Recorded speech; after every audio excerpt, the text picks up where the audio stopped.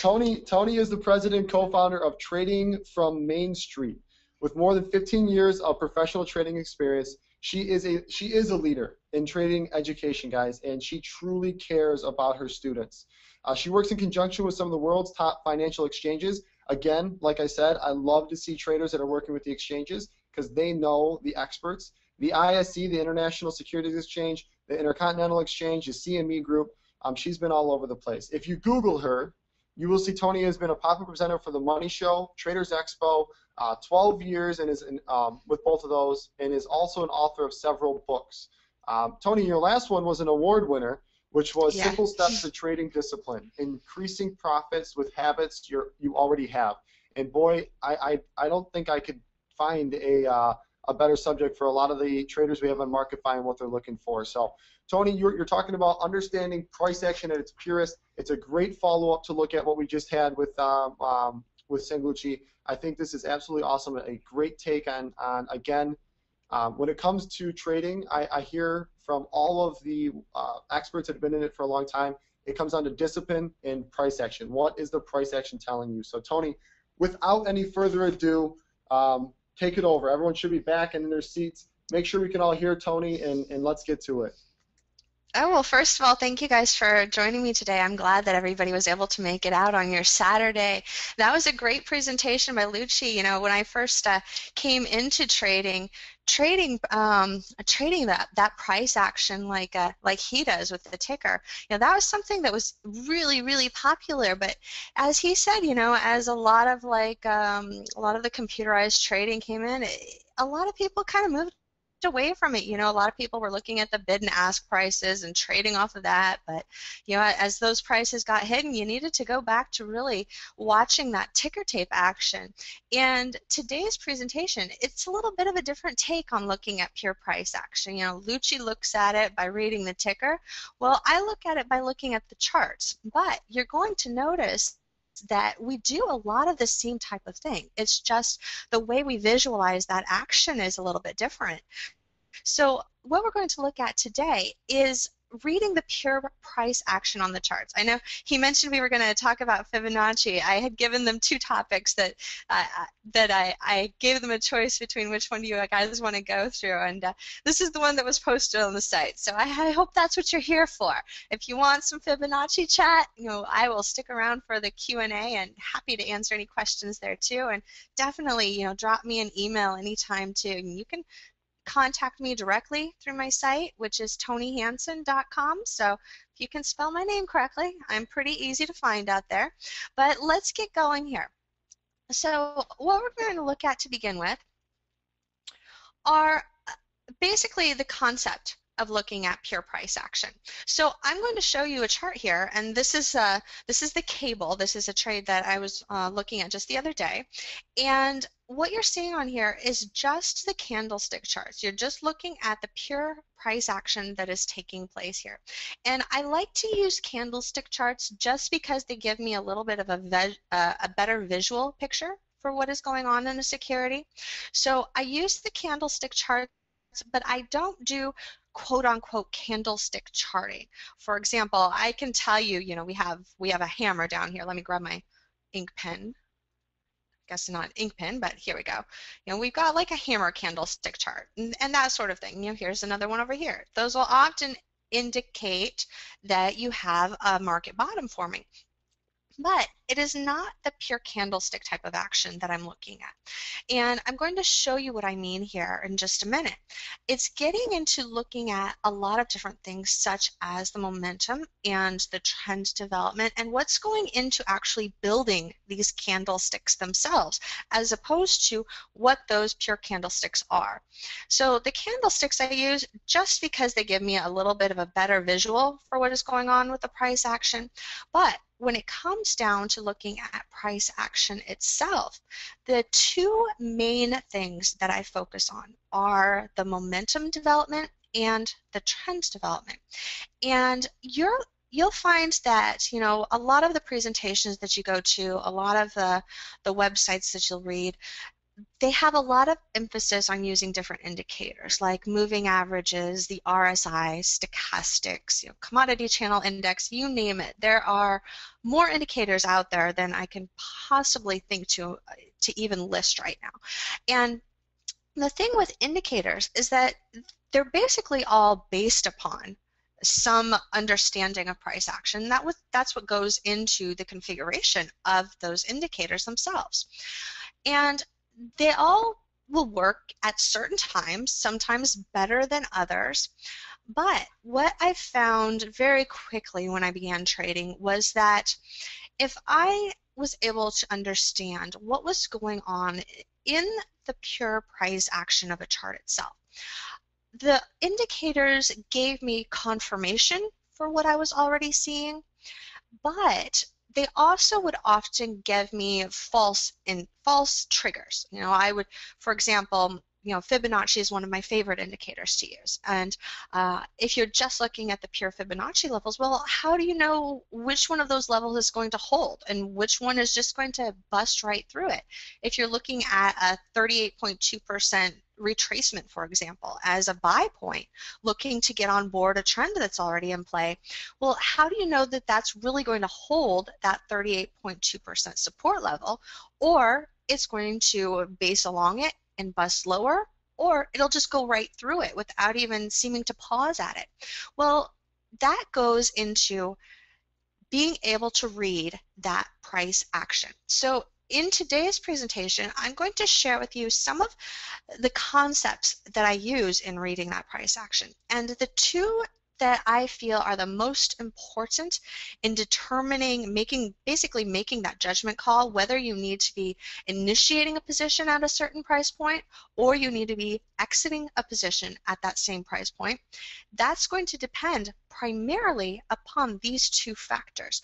Now, there are other things that I look at, but for today's presentation, the amount of time we have, I just want to throw out those most important ones, because if you don't look at anything else, these are the ones that are usually going to be basically that determination of whether you are spot on or completely wrong. So let's get into looking at first momentum. And momentum is a concept that when I first began teaching, people weren't really very familiar with. And I came into technical analysis from a totally different path than most people. Back when I started trading, online trading was really just getting started. There wasn't a lot out there for how to learn technical analysis, and most of the technical analysts out there focused on the larger picture, looking at longer term trading, a lot of investing, because it takes time, to create the charts and to understand, the patterns that are going on, and we didn't have as many of the tools that are available now. So I kind of had to learn how to read price action by myself. I didn't have a mentor that was teaching me a lot of the tricks. And early on, I noticed that how prices changed over time and the pace of how those changes took place played a really important factor in what type of price action would come next. And as soon as I share this with you, it's going to seem like one of the simplest concepts in the world. And it's amazing that when I first started teaching, people just were not looking at this. They were looking at moving averages and things like that as their indication for, where the market was going.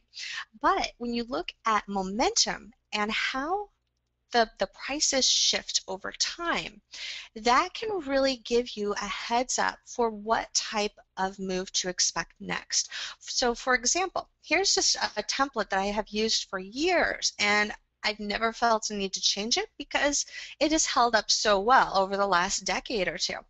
And basically, what you have here is a concept where if you have a stronger than average move in the market, and I usually call these an impulse move, you're more likely to see a more gradual correction take place. Now, as that gradual correction comes to a close and that channel breaks, you are, again, more likely to see a stronger than average momentum move or a secondary impulse move come out of this trading channel and the more gradual correction. Now, as the momentum begins to shift, however, you'll notice changes within how those impulse moves begin and how the momentum shifts over time. So when you start to get a little bit of a steeper pullback or a steeper correction, a lot of times that follow through can also shift momentum. And whether or not it ends up being a major shift in momentum, such as we see here with D, where it's a much more gradual breakout than it was coming out of A, depends a lot upon what is going on in the trend itself and where this breakout is taking place in that larger trend. So that's why the second part of today's presentation is going to focus upon trend development. But let's get back to this here just to start with. And you'll see here that this slower than average move to the upside, where the momentum is shifting on the upside, then creates a more rapid breakdown and follow through on the downside. When you have back and forth movements that create something such as a V or an inverted V like this, when you first see that begin to happen, that tends to be an indication that you're looking at a longer trading range or a period of congestion that's going to develop. And as that period of congestion develops, one of the best ways to determine which way that congestion is going to break is to watch the momentum shifting again on the smaller time frame.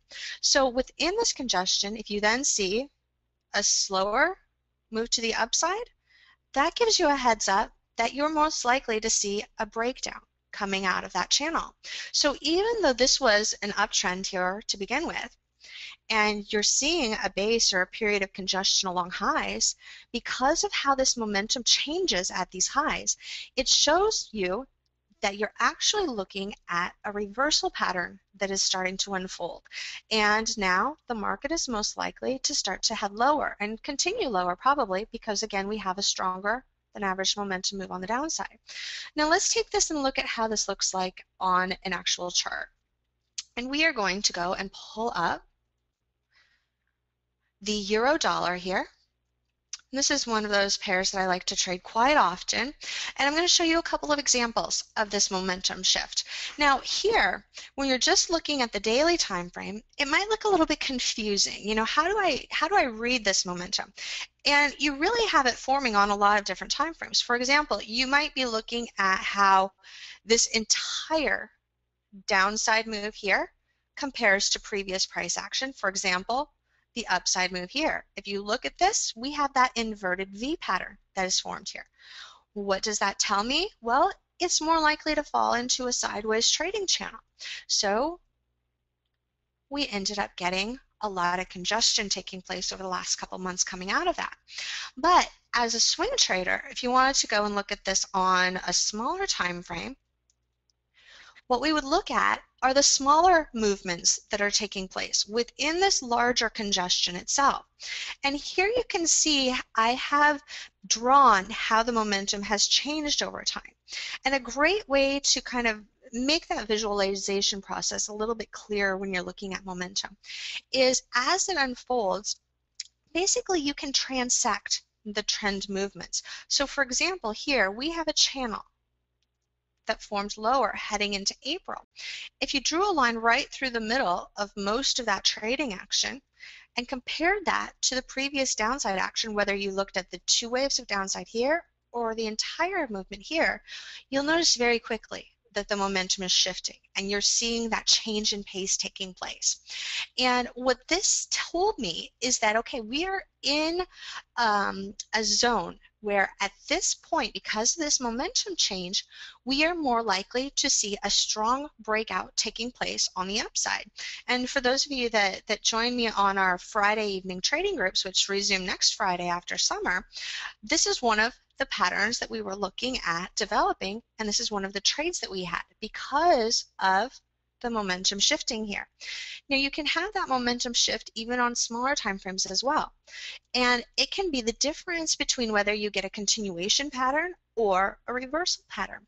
Here, for example, going into April, this rally here was one that originally coming into this zone of resistance over here, I was looking for a continuation pattern to develop, something that could bring it potentially up to this level as a resistance point.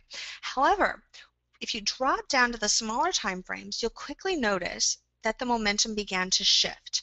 We had a little bit of a higher high here, basically creating a trap pattern, pulled back. It did try to pop, created another trap here, pulled back even more sharply, and then congested. And that created that smaller momentum shift here where within the larger channel, we began to see a greater likelihood that this would end up breaking lower and coming back into this zone of support down in here. So the momentum shifting on the smaller time frames really was a heads up that I'm not going to get that continuation pattern, which would have looked more like this and brought it up to this level. I needed to be on the lookout for some sort of reversal instead. And these momentum shifts happen quite often over time. They can serve as those reversal points, such as we see here, and over here, and here, but sometimes they will serve to create a continuation type of move as well. Most often when a new trend is just getting started. And what you will see when you drop down and look at this price action here on a smaller time frame is that the momentum within this shift is stronger on the downside than it is on the upside. So that tells me that there's a greater risk that this channel is basically serving as the equivalent of a flag. It's just that the momentum on the downside is so strong that we aren't seeing that counter trend type of move that you would typically see with a flag type of action, where you would get more of this type of a move. Instead, coming off of the high, you get the pattern forming like this, and then leading to the continuation lower. So a momentum shift such as we see right here will not always lead to a reversal where the channel breaks out on the upside. The momentum within this channel will help give you a better idea of whether or not it's going to help serve as a continuation type of move, such as here and here, or if it's going to serve as a reversal, such as here, here, here, and here. Now, when we look at where these momentum shifts are taking place, how the trend is unfolding is also a big factor. Now, within a period of congestion like this, you'll often see two waves of back and forth action. So you'll see the two waves up, two waves down, back and forth within a period of congestion. But to understand how to read these trends themselves, we first need to go back and look at the basics. And this is just your typical trend template that you've probably seen about 1,000,000 times in 1,000,000 different forms. What we're going to do today, though, is I'm going to show you something a little bit different. You know, I do a lot of classes where I teach this basic analysis for trend development, but today we're going to go a step farther and we're going to look at some really tricky trend action and looking at how to read that price action. So here is the core template, and we'll just start with this to begin with. And you'll notice very quickly that we have three primary impulse moves to the upside. 1, 2, 3. Now if you're looking at Elliott wave, they would measure that as 1, 2, 3, 4, 5 to complete the trend. And within this trend action, you'll see two waves of corrective move. And this is something that happens quite often within a trend. For example, we go and flip over here to one of the textbook examples of what one of these trend movements can look like. This is the Euro Aussie here. And you'll see very clearly that we have an initial impulse move to the upside, one wave of correction, two waves of correction. So we've got two pivot lows here and two pivot highs. Then we have another impulse move, one wave of correction, two wave of correction, one pivot low, two pivot lows, one pivot high, and then a little bit of congestion over here at what would be that second pivot high there. And then the third impulse move to the upside, and that is the end of the trend. The trend reverses at that point. And this is where momentum now factors in. Because when you're looking at trend development like this, and you have strong impulse moves into the third leg of buying here on the upside, and clear this, when that trend corrects, it can do so in a number of ways. It could shift the momentum up here at highs, basically putting in higher highs like this, and then break lower more strongly. It could have a pullback here and then change momentum, basically putting in a fourth leg of buying to the highs. Or it could do something more like this, where it pulls back sharply to start with, but because this third leg up was so strong, it has a difficult time holding that momentum. And this could actually be what we are seeing right now take place in the overall market. For example, if you go and take a look at what is happening on the daily time frame of the spider or the S&P 500. We had a very sharp impulse move to the upside that basically concluded a third leg of buying on the daily time frame. Basically, it looked like this. I don't have my chart up right here, but it looked like that, pulling up into the upper channel. It's a little bit more of a wedge. There we go. So that's basically what the spider looked like. It came up into this upper channel up here, had that impulse move with the Fed announcement, and then pulled sharply back off the high, just like we saw right here on the Euro Aussie. So this is one way that that could play out here at this point. And what you'll notice, though, is that because this was a sharp move on the upside, and this overall move here was pretty strong on the upside compared to a lot of the previous price action, particularly this last leg of upside.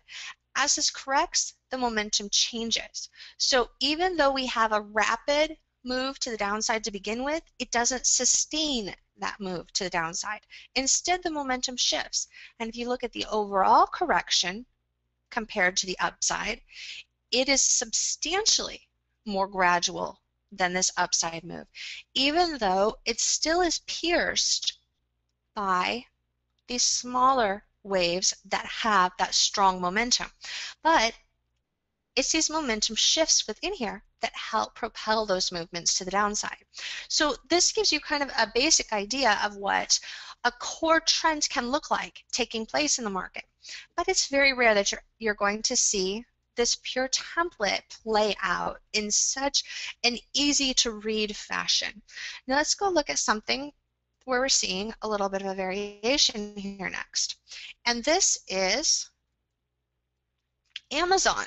And this is a pretty recent chart here that we've seen on Amazon. And here's another variation showing you the three-wave trend move to the upside.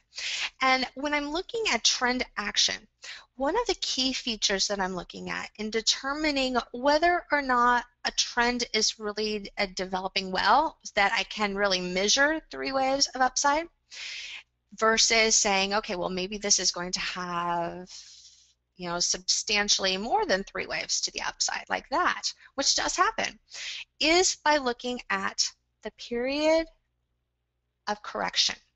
And not just whether it's had two legs of correction or not. Obviously, if it has two waves of correction versus just one, I have a better chance of not getting trapped on a continuation move.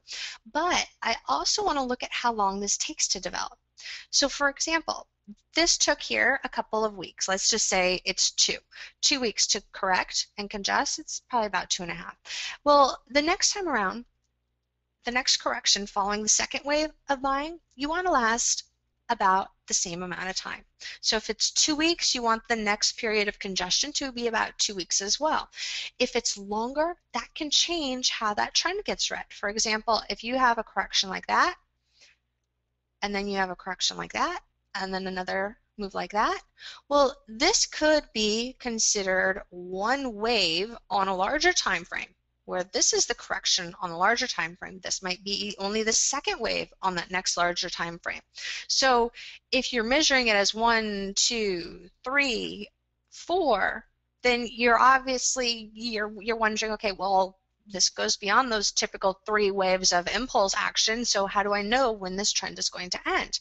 That goes into looking at how long each of these corrections took place. So here we have one where the corrections are approximately the same amount of time, and again we have the two-wave corrective action just like we had on the template.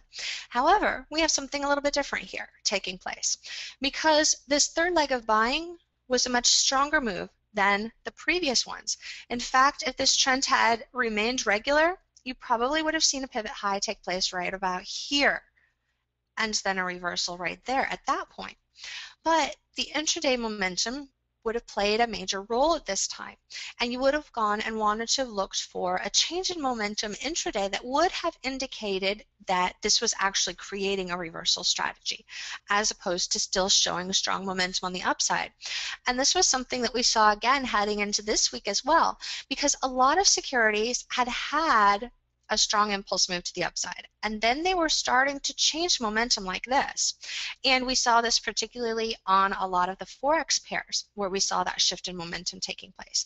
But when you went and dropped down to the intraday charts, there was still slower pullback action, slower corrective action within that change in momentum here. So I wrote about this for, I write for Real Money Pro, and this was one of the first columns that I wrote about this week, was focusing on this price action because it was still coming into a lot of resistance at those levels as well. But without that change in momentum within this channel itself, that told me, okay, there's still a risk that this channel could break higher and put in that next impulse move. And that's exactly what we ended up seeing happen. So that change in momentum, again, on the smaller time frames is very important. Now, looking at this particular chart here with Amazon, this extended move here and the increase in momentum at the very end of this move made it more likely that with a correction, we could see those previous levels retested. It's not that it was a continuation of the trend with a real fourth wave of buying.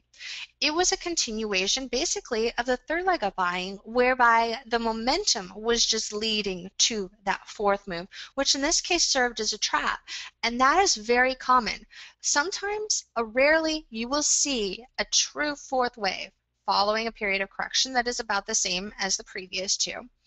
It's almost always because momentum was picking up like this and building like that, but that's where that fourth leg happens. And it's not that it is basically at odds what's going on with the overall trend development. It's basically just making sure you understand the role that momentum plays in trend development and trend exhaustion. So after that point, if you have that increase in momentum and you do see a fourth leg like that, then that's where the real reversals will typically start to take place, where you will see that channel from the uptrend actually break. Now here, the momentum was still pretty strong, so even as it turned around, it broke the channel, but it didn't shift momentum strong enough on the smaller time frames to create any real reversal pattern that would create a continuation of the downtrend here. It just served as a longer period of correction in what ended up being a continuation of the larger uptrend here. So at this point, let's go look at something that is a little bit trickier. And this is going to be oil here. So this is just the USO. We're looking at United States Oil Fund here. And this is one of the markets that I like to trade quite often. But what you will see is that if you are looking at that template from the typical trend waves, on how a typical trend develops, well, how do you apply that to what's going on right here? If you're just looking at the pure price action itself, it might seem a little bit tricky until you start to develop a better understanding for how to read this price action. And so I'm going to go and show you something here where I'm going to have those trends drawn on each of these segments of the U.S. oil fund. This is the first move that we saw back here. I'll show you, it's this first drop right here, and then here's the second one right here. Now when we're looking at it and looking at momentum and the role that momentum plays looking at trend development, first of all, we had an uptrend that was pulling in to the high up here. We had an initial corrective move take place coming off of that high after that little bit of a shift in momentum here. So that actually helped trigger a stronger reversal at that point. Now, early on in a trend, oftentimes this two-wave correction that you see marked as A on the template can have a situation where it can have that shifted channel like you see here. This is the most common place that you will see that happen. And it took place again over here on the second trend on the downside as well. But once you get into thinking in terms of 3, 2, 2, 3, 3, 2, and just put that into your head, then a lot of these patterns will start to materialize and make more sense the more experience you have with them. So particularly when a new trend is beginning, coming off of a high, your two-wave correction can look a lot like that, whereby it will be shifted on the downside, and then it might have a little pause like this, and then continue into the second leg of downside. And that's what we see happening in both of these cases here, where we have that initial flush. Here is the first correction. It pulls lower. It hits a slightly lower low here.